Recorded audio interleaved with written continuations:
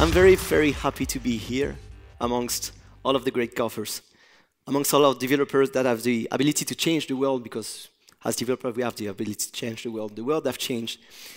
And yes, these trends keep on growing. The software gave us, as humans, the capability to enhance the world. And the current goal of the software is to predict the stuff. Given Y, I want to predict X, or given X, I want to predict Y. And this is a typical case for machine learning. So as developers, we may want to use machine learning, but the ecosystem is hard. Mastering machine learning is hard. TensorFlow, backpropagation, equations. And this should not exclude us from this revolution. We should use the machine learning like any arbitrary library. We feed it some input and get the output regardless of the wiring inside the model. Let's take an illustration. Imagine this is a neural network, and a neural network is just a bunch of equations, a mathematical model, with associated values. The goal is to find the right equation and the right values for a given use case to get the most accurate prediction of whatever input.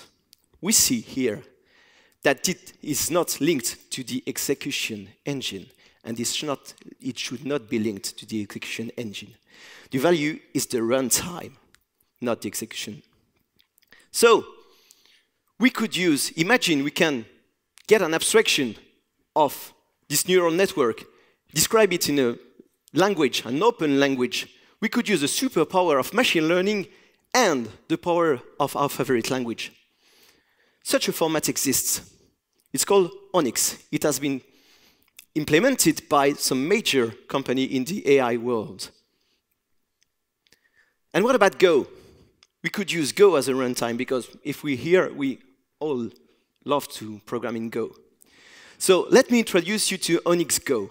ONNX-Go is a package that facilitates the import and the usage of pre-trained ONNX model into any Go program. It relies on an execution backend, such as Gorgonia, for example. This is how it looks like. You encapsulate the model. The model is described in ONNX, in the ONNX syntax. It can be pre-trained in TensorFlow, PyTorch, or whatever, Microsoft CNTK.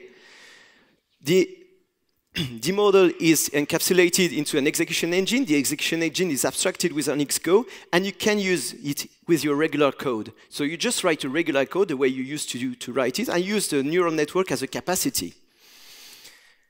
How do you do that? You do that in 4 steps. You create an execution backend, for example, Gorgonia. Gorgonia is a good execution backend.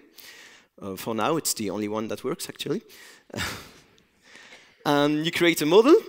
You load the definition file, which is a binary file, into the model. You set up an input. You compute and get the output. And that's it. Does it work? Right now, it's a proof of concept. And it needs love, a lot of love, of attention. But it's working. I'm able to import a pre-trained MNIST model into my Go code, write a picture, and get the result. So the concept is OK. So what now? Here is your homework. Take a look at the ONNX project. Take a look at the model zoo. It exists a lot of pre-trained models. And imagine what you, as a golfer, you can do with ONNX-Go. And if your imagination was far enough, get involved. We need some people to develop that. Nobody is a nobody. I stole this sentence from Kubernetes, but I love it. And all together, the Go community, I hope, we may be able to make programming with neural network fun again. Thank you.